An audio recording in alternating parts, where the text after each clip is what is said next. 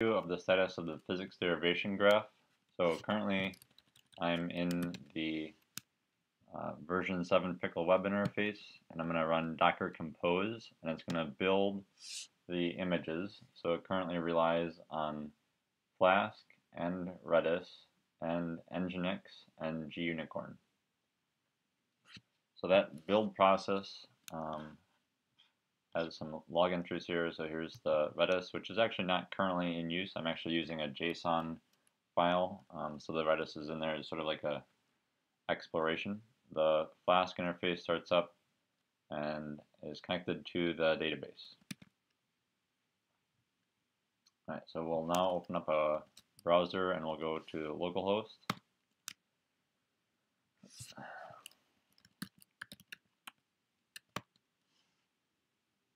Right, so this is being served by Nginx, and I'm going to click on editor there to see if we can get a website up.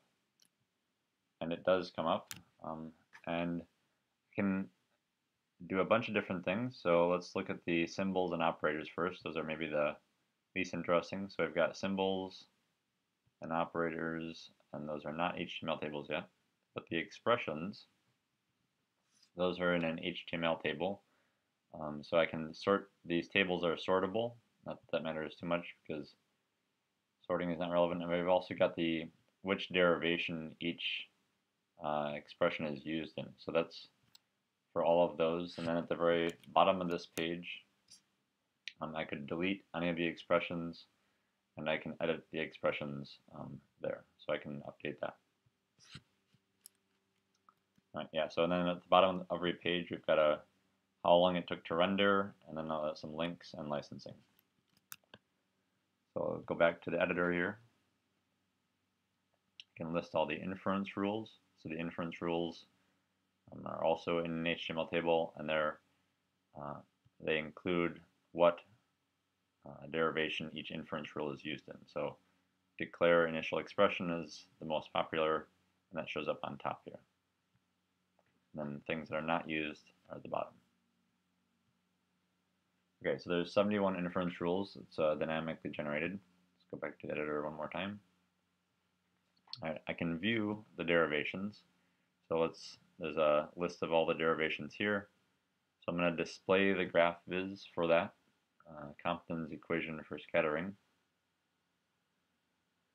I got back a warning that SymPy is complaining about an expression that I passed in, but other than that, I got a page back, so I'm happy.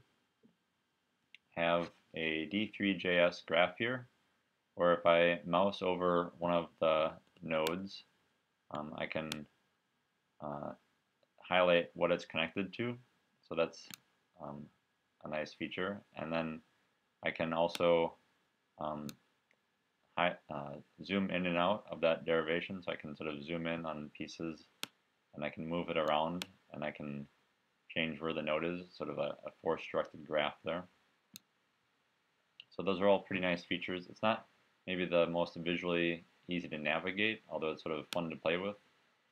You can sort of see it's missing the directionality on the edges, so I don't have arrows there yet. It would make it a little bit more readable, but there's still some issues with sort of like node overlap and visibility of nodes. But that's there, and it's sort of fun to play with initially.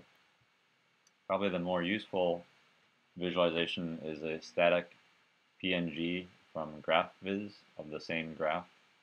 So you can sort of see there I have the node coloring and the node shapes, the distinguished node types. So here's this a feed and an inference rule going to an expression. So that's the PNG. And then that derivation is all laid out in a table here. And again, it's sortable.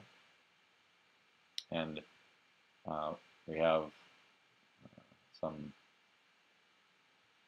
input LaTeX and output LaTeX, and each of those expressions is linked. So if I click on this input LaTeX, it takes me back to the entry in the list of all expressions, and I can see there that it's only used in one derivation.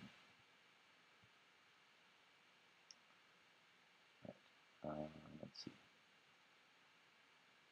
Yeah, so feeds are also linked. And then I have a list of all the expressions here, sort of sorted. All right, so go back to the editor, and let's look at another derivation. So maybe Maxwell's electric field wave equation, and we can generate a PDF for that. So the PDF is hyperlinked with all the expressions, so I can sort of jump around, say 9 is linked here, and that's not too easy to see, but these are all hyperlinked, and so you can navigate around this PDF with hyperlinked expressions. And that was dynamically generated in the background. And if we were to look at the GraphViz version of that, we'd see something pretty similar to the Comptons that we were looking at earlier.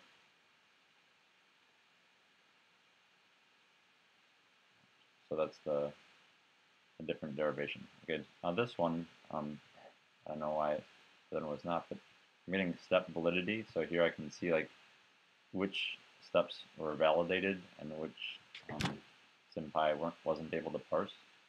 Oh yeah, probably because there was an error. That's right. Let's go back to the editor and find a simple one. Let's look at frequency.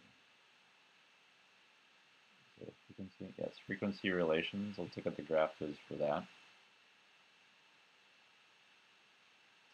Nope, it's not going to parse it out. That's unfortunate. So the reason there wasn't a step validity entry is because there was a SymPy error. So I'm not sure if I have any other simple expressions that should parse out well. Probably not. Okay.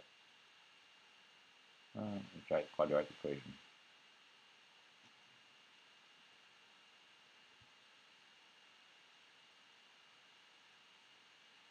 Okay, so we got an error there, so we're not going to get any validation. So lastly, let's look at the entering expressions. So let's start a new derivation.